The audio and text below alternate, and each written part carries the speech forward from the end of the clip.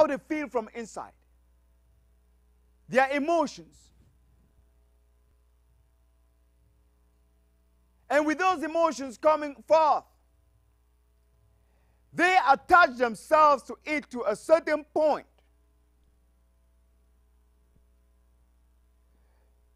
They attach themselves to it to a certain point that they believe that is a calling of God. That those emotions that are translating to how their gender looks like, how they feel or think that this is their natural gender, this is who they were. I was born a man, and I'm a woman, or I was born a woman, and I'm now a man, or I'm this, I'm a trans, or I'm this. And they believe that those emotions, it's nature, it's a calling. That's who they are. And they buy by it. They die by it. They swear by it. They kill by it. They destroy lives by it. They harass people by it. Then there are some, because they are straight, they think others who are not straight, they are a curse. They believe that their straightness is a calling. And they will harass every other person for it. There is a way that seemeth right unto a man, but that way, brethren, leadeth to damnation. It leads to death. That means every time we are taking decisions, we have to sit and think twice. Is the way we're taking, how is it like? Where is it leading me? Is it the right way? Does it seem right, but something is wrong with it? Ask yourself that question, brethren. And ask yourself that question deeply, because there's a problem there. There's a serious problem. When you do not punch a thought. I said it again. It's a serious problem if you do not punch a thought. Punching a thought means something comes in your mind.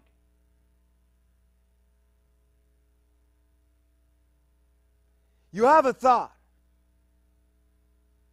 and you receive the thought, and you believe in the thought without pondering over the thought, without questioning the thought, and not only questioning the thought, but questioning the thought deeply. And everyone must question a thought very deeply if you want to be sure of your life. If you want to live this life in a way that you will not fall in the trap of the devil.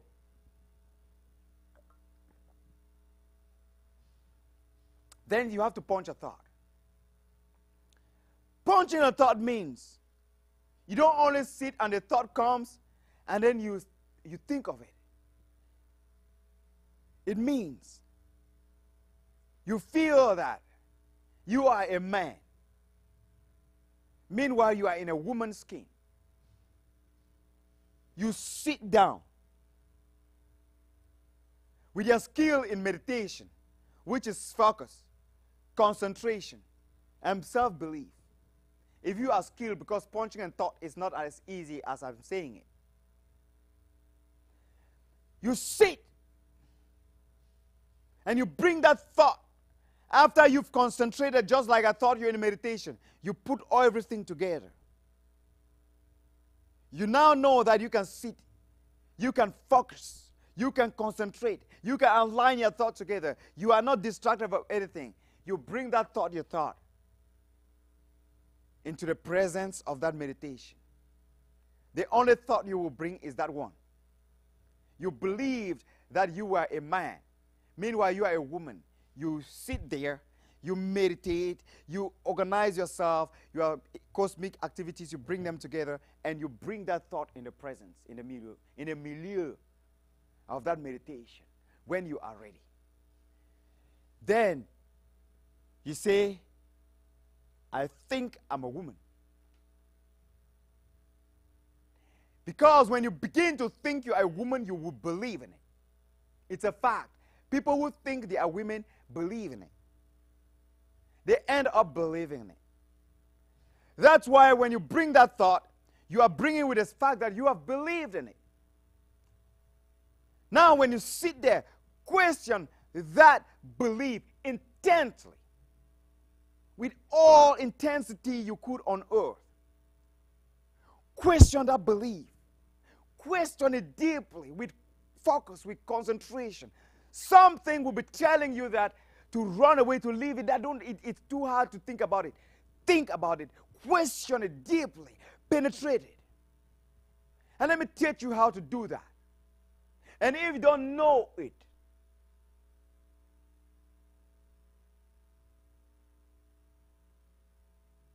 if you don't learn it today, then you contact me, you go on my website, you sign up, you pay money to come and learn it. Then I'll put you on my feet and teach you how to do that. Now, this is what you do. When you have learned, first of all, how to meditate effectively and know that you are not distracted by anything. When a thought comes in your mind, I'm a gay. I was born gay. I was born a homosexual. I think I'm a transgender. I think I'm this and that. Or even I think I'm straight. I think I'm a polygamist. Or I think I'm a monogamist. Whatever thing you think in your head, I don't care what it is that you believe, you can punch it. The reason why you have to punch it is because you want to have clarity about that thing and who you are and what it is as it's supposed to be. What I'm telling you is very critical in human life, in success in life. If you want to be free,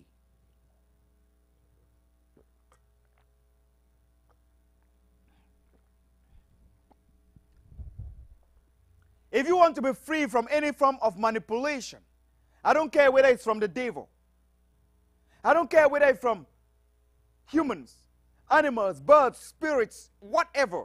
I don't want to know. If you want to be free from any of those buttons, learn to punch a thought. If you don't know how to punch a thought, come to me. That is the most difficult thing for a man to do. It takes a lot of practice. It's not difficult because you can't do it. It's difficult because it's hard. Because we learn how to deny ourselves of the problems that we create for ourselves. We don't want to believe that we create our own problems. We don't want to believe in our own negativity, that we are negative.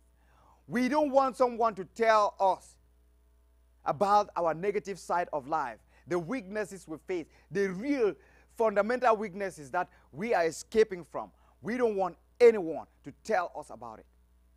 And punching a thought is like telling yourself you are a thief. Or you are a prostitute. Say, I'm a prostitute. And telling you deep, telling your soul that you are a prostitute.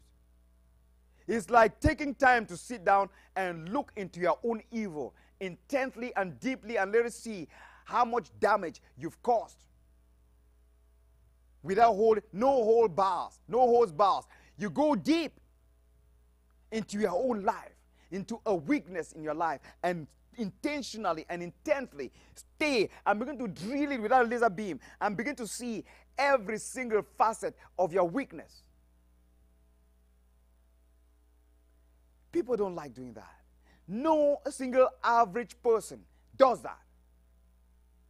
No single average person punches a thought except that person has chosen to free himself or herself from the chaos of this earth. And that's what I did. People don't like to face their own reality. If you want to be free, face your reality. Face yourself. Let somebody tell you you are a thief. If you are a thief, you look at yourself and say, yes, truly. Wow, I'm a thief. And look at, go deep down in you. Those people who have shot and killed lots of people around the world, if they were punching a thought, if they were punching their thoughts, brethren, this world will not be the way it is today. Because nobody will tell you to kill somebody. Because you will self-evaluate yourself. Do unto others as you will have them do unto you. Now, I'm gay. Am I gay? That's the question. What makes me to believe I'm gay? Why should I believe I'm gay? Why? Ask that question to that belief. Let that belief tell you why you should believe in that belief, that you are gay. Period. And stick onto it until you find a solution. The sticking onto it is you sit down and you look into that belief. And looking in it just simply means you bring your eyebrows here, you bring the thought here, you look in the thought, and you stay there. There are going to be 1,000,001 distractions, including pain, including harassment. You will be thoroughly harassed for questioning your own belief. You will not know where the harassment is coming from. You don't know what's harassing you. The thing is, you will feel extremely uncomfortable when you begin to penetrate that thought, that unacceptable thought of what is happening with your life, what you are causing to yourself and the rest of society and your soul. When you begin to dive deep into that thought, you harass the thought. In the process of harassing the thought is harassing you and you are trying to escape from it. Something is telling you to leave it. At times, coupled with the pain of sitting there, coupled with the chaos that is going around you, coupled with the questions and the fear and there are lots of things that are going on in you that makes you don't want to be in that situation when you punch a thought. The blockages that come with it because something is struggling to block you not to see through what you are believing in. Something is telling you to believe in it and you are struggling to punch it and to hammer it with a hammer and say, I'm not going to believe in it. This is the greatest lesson you will ever learn on earth.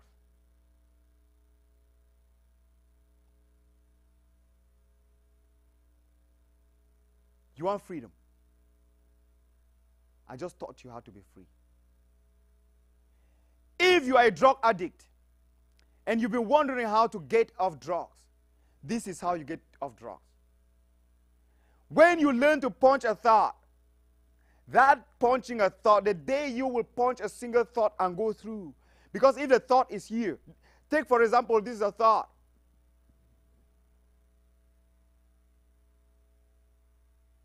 Let's say this is a thought and this is your thinking. The thought is you. This is your thinking, penetrating the thought. This thought is, I'm gay. You are thinking you are gay. This is a thought, and you are perceiving the thought. The thought is telling you are gay, and you are believing it. You now send a punch into the thought. Why should I believe in you? Why should I believe I'm gay? You're drilling the thought like a laser. You're drilling it. You cannot drill it. You cannot send a laser to drill a hole in a wall without focusing the laser beam straight into and staying focused. That's why you need to concentrate when punching a thought. You're drilling into the thought. You're telling the thought, no, I don't want to believe in what you are putting in me. What should I believe in? Why should I believe in you? That causes focus, concentration, and clarity. Intense clarity. Your head will clear. This head, when you do that, is the most difficult thing a human being will do. But if you succeed, you've won. Nobody will mess around with your intellect again because it will clear this. And when you begin to clear this, those blockages, what makes you angry, what makes you frustrated, what makes you not to be able to hold yourself together, you will see that begin to disappear. Because the way you resolve problems, you are now learning to clean your head. It works miracles in your brain, in your eyes, your nostrils, and all parts of your body around you. When you begin to punch that thought, certainly you're not going to get an answer. The answer you're going to get is a penetration. You will go drill through that thought, and all of a sudden the thought will disperse. And you will find yourself in a blissful situation. In that bliss, there are varieties of thoughts and energies that spread that will heal you. That will heal that thought, that will bring clarity to your nature, to your being, and everything. What I'm telling you is practice. This is not spirituality. What you go here in the Catholic Church and all these places, they lie to you. This is practical spirituality I'm teaching you. It's not an easy thing to do.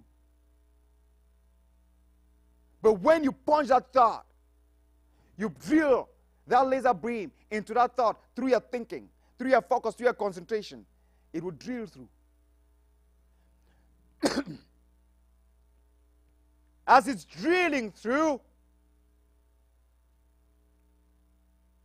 it will be coming through this way.